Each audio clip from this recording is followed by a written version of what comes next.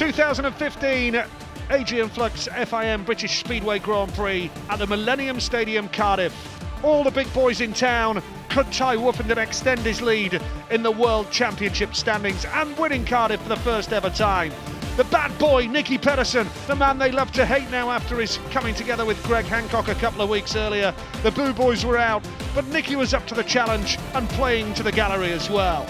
Plenty of good speedway on what has been universally accepted as the best ever Cardiff track in the 15 years that this meeting has been staged. One or two moments of drama, Peter Killerman going down, and that needed a restart. And Killerman charged through into the semi-finals.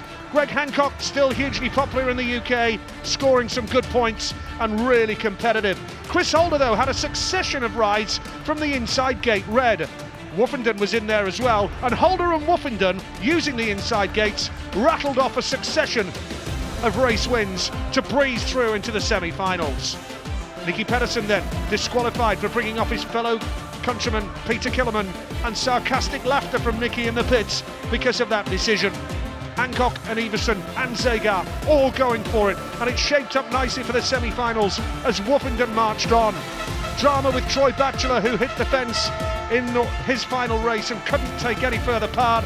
It brought through the reserves, Garrity and Lambert, the youngsters, but Holder and Woffinden continued to dominate.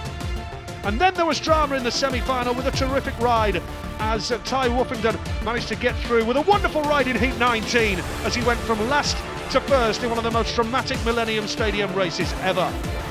Woffinden continued in fantastic form, but all about the final, and it was Niels Christian Everson with this sweet move.